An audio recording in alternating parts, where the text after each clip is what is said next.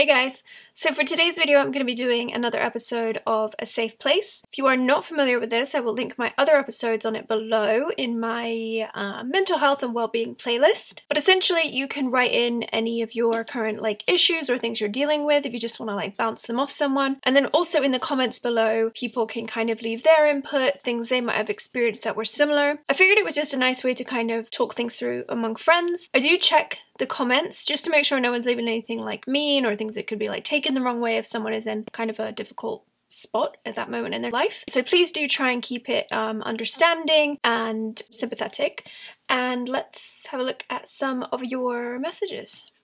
So if at any point you do want to comment on any of these things with your input, just reference the number on the screen. So start your comment with the number of the person you want to leave the message for, and then it's kind of easier for them to find it. So number 1 says, I know I want to have kids someday and raise them vegan. My parents are not, and I'm terrified of families sabotaging me or friends. Also, I'm scared that they will grow up to be a meat eater or hurt animals, and then I'm contributing to the problem. Also, I'm not sure I want kids because the world is fucked up with how we treat other people and animals. So much suffering in the world. How can I bring someone in a world with so much hate, disgust, and suffering? Well, I would think from your message that possibly right now is not the best time to have kids if you are seemingly very unsure as to whether you want to, and I mean that's okay too. If you are having family watch your kids, if you do decide to have kids at some point, you'll just have to kind of lay out exactly what they can and can't have and say these are your wishes, please respect them. Past that, I don't know what more you can really do in that situation. Obviously, as you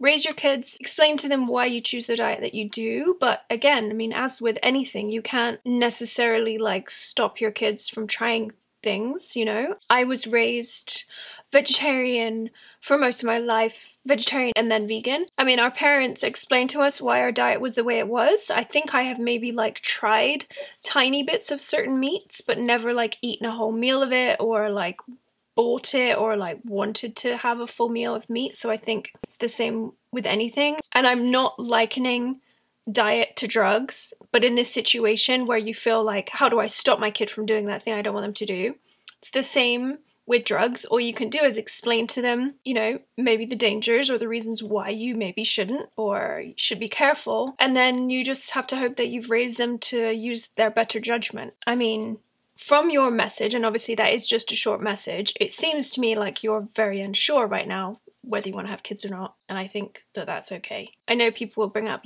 your ticking body clock or whatever, but if you are that unsure, then maybe kids aren't for you.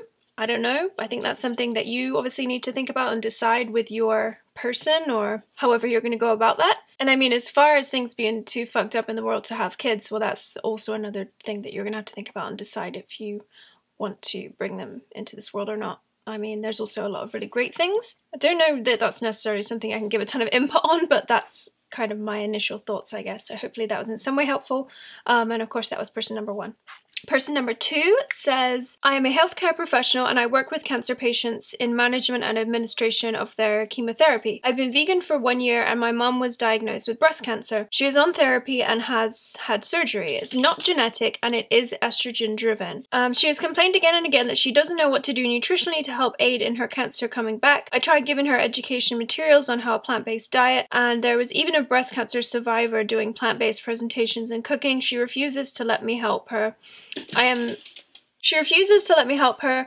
I am deeply saddened to watch people every day dying from these terrible diseases as I watch the healthcare system push animal protein. Saddens me to watch people dying on the front lines and the healthcare system fail everyone. When I show studies to people I care about, they just say, nope, that isn't true. Sometimes I feel like I'm carrying the weight of the world on my shoulders, watching people killing themselves because of tradition and watching the animals die needlessly. I volunteer to help homeless animals and I see pig roasts to raise money, and the disconnect shakes me. I'm sure this is a common issue with most vegans and meditation has helped me. I still have moments 2 to 3 times a month where I'm really sad and sometimes I feel selfish when I'm happy because I know animals... Wait, what? I still have moments 2 to 3 times a month where I'm really sad and sometimes I feel selfish when I'm happy because I know animals and people are dying. Okay, you feel selfish that you're happy when there are animals and people dying. You're not feeling selfish that you're happy animals and people are dying. I think that's it. I wish I could change the world. I know that this is my calling and that I can help people see what I see and change, but no outlet has called to me yet. More of a rant than anything else. Love your videos. Yeah, I mean, it's a tough, shitty situation. I think all you can do is give the information to people who are interested. They might take it, they might not, but that's, you know, up to them to decide. I could definitely see that would be tough with your mum not listening, because obviously you have concerns other than just the animals there. You obviously want like your mum to be healthy and not have cancer come back. I do know my mum told me about a book that I think was maybe written by a cancer doctor who also had breast cancer. Maybe it's like the Bristol Cancer Diet or something like that. If I can find the book, I'll link it below. Like you said, you've already shown her educational stuff, so maybe she won't be interested, but just like books on it. Maybe things like the Physicians Committee for Responsible Medicine, there might be some interesting articles there. But yeah, I mean, like you said, that's less of a question, more of a rant. I mean, I think you just got to keep on doing what you're doing. Practice some self-care so that you don't get too overwhelmed by it. And this is the world that we're in, unfortunately, and all we can do is do our best. And like you said, you feel like this is your calling. So hopefully you can, you know, focus on the good things that you are able to do. Yeah.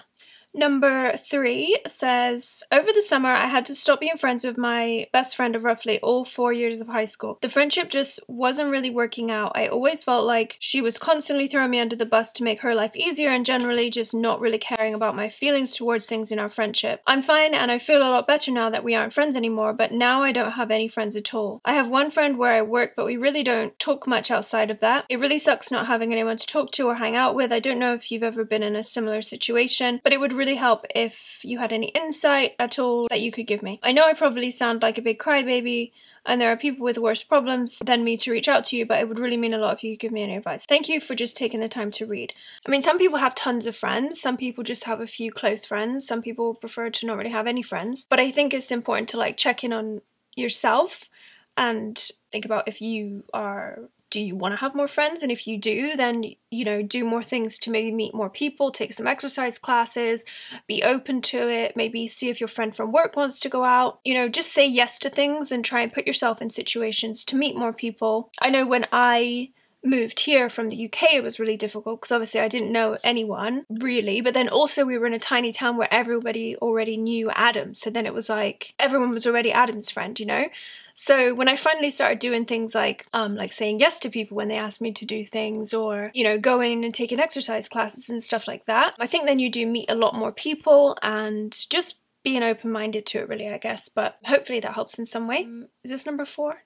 I'll put the number on the screen. Okay, they say, hi, I need help with moving on past infidelity. About 1 year ago, my fiance sat me down and confessed to cheating on me a few years earlier. My world was completely shattered and it took me a long time to accept what happened. The reality that I was left with was not the dickhead boyfriend taking advantage of me, but my best friend telling me he had made an awful mistake that he could never take back. A few weeks before his confession, we had a fight over something else, and the fallout was the importance of honesty in our relationship. There's no way that I would have ever found out, so him telling me, I believe, is an attempt to grow. I can barely remember the first few months after I found out. I was in so much pain and it's all a blur. We nearly broke up one night and I just couldn't go through with it because he was so devastated and helpless to change what he'd done. I know that infidelity is much more common than we all want to believe, and also that people make mistakes, so I decided to try to forgive him. Fast forward to today and things have improved a lot, but I still feel broken. I know where I want to be, but I can't get there.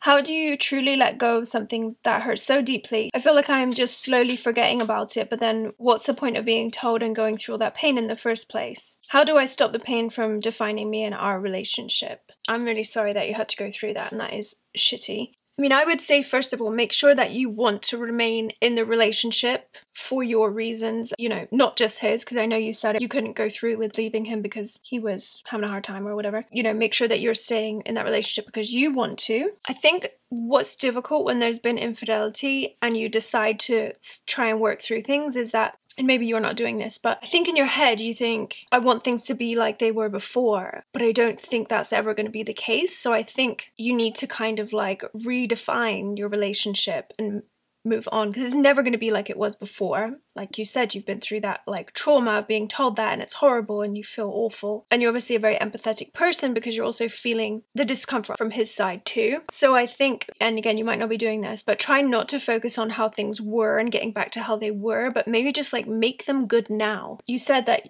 you feel like you're slowly forgetting about it, but then what's the point of being told? I don't think that's necessarily a bad thing. If he really does seem like he's super sorry about it and he's trying to make things better, you know, I don't think that you necessarily need to hold on to that pain and like focus on it more. I mean, you've probably already felt a lot of pain. I really think just make it something new, you know, make it your relationship now. Don't try and make it the relationship it was. Yeah, I mean, it's a horrible, horrible situation, and you're right, lots of people have been through it and don't talk about it. And you said it was a year ago. So, I mean, I think the fact that you're feeling like you're forgetting about it over time isn't necessarily a bad thing. Like, maybe you're not forgetting about it, you're just getting on with life, you know? And I think if you are going to commit to staying with that person, then moving on from it is ultimately what you want to do, right? I mean, yeah, maybe it's not that you're forgetting about it, but that you're just moving on, and I think that is kind of the goal. Hopefully your fiance learned from it and hasn't done anything else to, you know, hurt you in any way since then. Yeah, I just think focus on the now, make things good now. I think also when there's been like someone cheating, there's this pressure on like the cheatee that they need to make that person pay and that they can't forgive them too quickly, and that, you know, all of these things that you're meant to do. And I think that you need to like check in with yourself and think about like, how do I feel about this? What do I need to be able to move on? Is this person doing those things that I need them to do to enable me to forgive them and move on from it? I don't think there's really any way that I can necessarily help that situation as much as I would like to, but I mean, I think just like talking to one another, go to some couples counselling, you know, like I think that that's always helpful. I think everybody could probably use a little bit of that. And yeah, just checking in with yourself, really. I hope that helps in some way.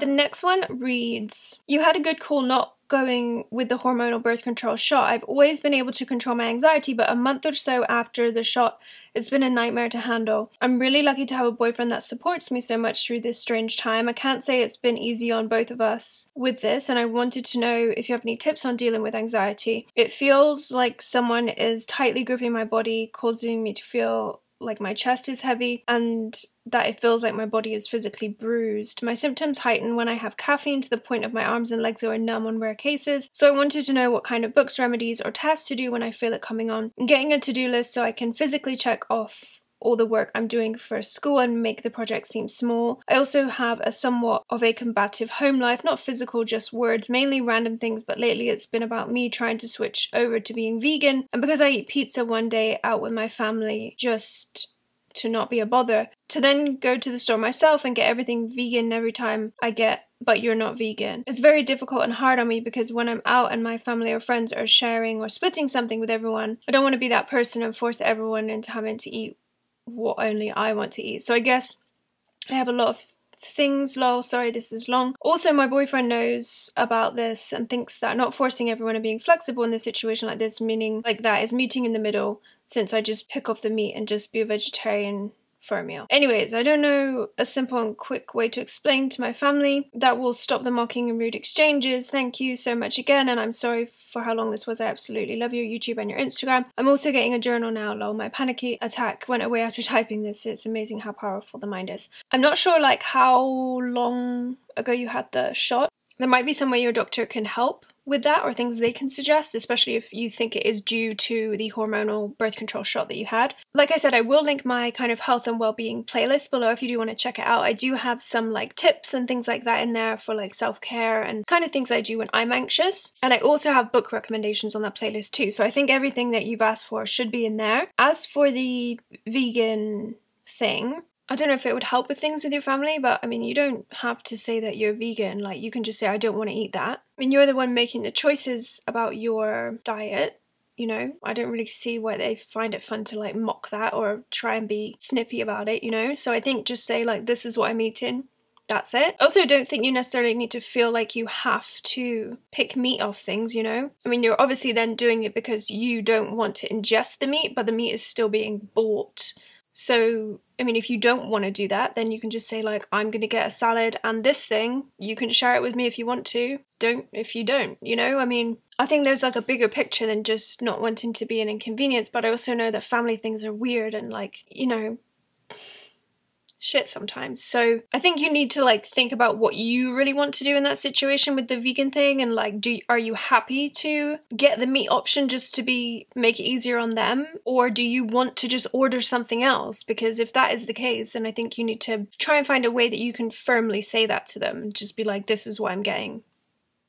I don't eat meat. I mean, I'm also not a really great person to talk to about this stuff because I was lucky enough to have a vegan or vegetarian family, so they kind of understand and would never act like that. But I know, it's shitty and weird, and family stuff is weird and uncomfortable, and I don't know. I think you need to think about what you want to do for you in that situation and stick to it. So yeah, I would say for your anxiety, I do have a lot of recommendations in my the playlist, so I will link that below. I would check in with your doctor just to make sure there's nothing they can do to help either way. And then with the family stuff, I think just like be sure of what you want to do in that situation and just tell them if they want to argue about it or pick on the fact that you're not vegan or are vegan or whatever, then that's their problem. They can have that conversation with themselves. The next one reads, within the past year, I am reconnected with an ex-boyfriend of 2 years and I am feeling better than ever about our relationship. We had lived together in the past and had to move back in with our families, which put a huge burden on our relationship, so we called it quits. Now that we are back living together, I have found that I have lost my best friend. While she is building her own small family, her daughter just turned 1 this past month, she still got mad at me for spending time with my own family, my boyfriend and his young daughter. I enjoy hanging around at home and with all of my knickknacks around me, cozying up on the couch and watching our TV shows. I also enjoy going to the movies or dinner. Spending time with my mom is also important to me, as well as working a full-time job. I guess I am just upset that my best friend of almost 10 years has deleted me out of her life. She unfriended me on Facebook and hasn't tried to talk to me in almost a month. I know that a friendship goes 2 ways, but when I saw that she deleted me, it kind of hurt my feelings, and I honestly didn't know what to say. I didn't attend her baby's first birthday party because I've always been expected to do more things for her than I can mentally and financially afford. I threw her a baby shower and also spent hundreds of dollars on a past wedding. While I love her and clearly that's why I did what I did in the past, I guess I'm sick of feeling like I'm expected to be there and do all of these things when she can so easily delete me from her life. Any suggestions on if she is worth my time or not? Is it okay to be friendless and still feel happy? Because I kind of do. I don't think there's any way me or anyone else can say if she's worth your time or not. Like, I mean, I think that's probably for you and your friend to really decide, but without having talked about it, that's going to be kind of hard to figure out, I would guess. I mean, you both obviously have things going on in your life, so that is probably why things have been busy and you've maybe not spoken to one another. The whole unfriending you on Facebook thing, I know that can be like hurtful, but also like people read into things differently, you know, and maybe she thought that, I don't know why she unfriended you on Facebook, but really without asking her, you will never know either. So I would maybe just try and have a conversation with her, just send her a text and be like, hey, you know, maybe just checking in to see if you're okay, if you need anything, and see how it goes from there. But also if you're happy with not having her in your life, then like, that's okay too, you know? I don't know. It's a weird situation and, you know, well, I think we've all been in similar situations at one point or another, but without having a conversation with her, I don't think that there's any way anybody could kind of, you know, give you advice. You know, maybe she has things that she feels weren't great about your friendship as well, and you know, that's fine. Everybody reads into things differently. I would maybe just try and have a little conversation with her, see how it goes. Maybe it will be that she's like embarrassed that she unfriended you. Like, you don't know. There's no way I can know, there's no way anybody else can know until you have that conversation. So I think, I mean, if you really feel happy without her in your life, that's fine, but if you are curious about it, try and strike up a conversation. That's what I would say. I hope that helps in some way. So I think I'm going to leave it at that for this video. You guys do definitely seem to enjoy these videos, and I do love seeing all of your input as well. So nice to have like a group of people who can sympathize with one another and like offer advice and not judge. So I really do appreciate that, and that is a really nice thing about doing this series. I will put a link to the Google Doc that you can leave your own kind of concerns or like things you're struggling with in there if you want me to address them on the next video, which I will try and do in a couple weeks. I'll also leave some links to some kind of counselling and things like that that might be helpful, as well as my playlist on kind of mental health and well-being as well. So hopefully this video was in some way helpful. Please do leave your advice below. Start your comment with the number of the person. If you do enjoy this series, please do give this video a thumbs up and subscribe if you haven't already, and I'll see you in the next video. Bye. What do you want, Booper? Come here. Come here. Sweetie Peachy. And if you just need general advice on how to feel better, if you have a pet, give him a little snug, you know? Or go to the Humane Society and walk some dogs or cuddle some cats. Let's go.